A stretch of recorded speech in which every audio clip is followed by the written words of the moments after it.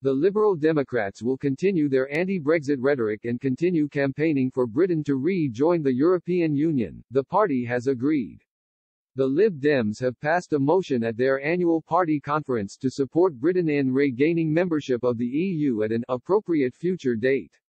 The position, backed by newly elected leader Sir Ed Davey, also wants to hand back control to Brussels and calls for the closest possible alignment between the UK and EU in relation to a customs union, single market and freedom of movement. The long-term vision was supported by a huge 76% of the membership. It says any date would be determined by political circumstances, subject to public assent, market and trade conditions and acceptable negotiated terms. Hardline Remainers within the party did, however, see an amendment arguing for Britain to immediately rejoin the bloc rejected by members.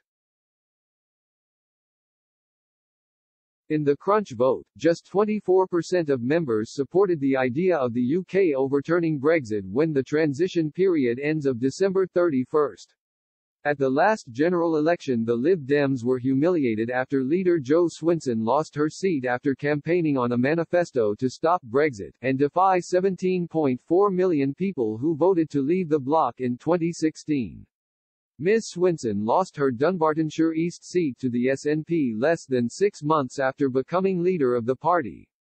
A damning internal inquiry into the Lib Dems' 2019 general election performance compared it to a high-speed car crash. Following the debate on the Brexit motion on Sunday, Lib Dem Brexit spokeswoman Christine Jardine said the party would never turn our back on our pro-European values. Ms. Jardine also ordered Boris Johnson to secure a trade agreement with the EU and said the Lib Dems will put every last ounce of political energy towards stopping a no-deal.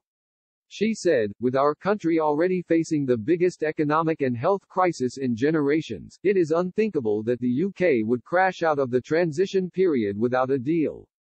Boris Johnson must start putting the nation first, rather than sacrificing everything and anything in his ideological pursuit of Brexit. This is about stopping the disaster of food shortages, medicine shortages, and more.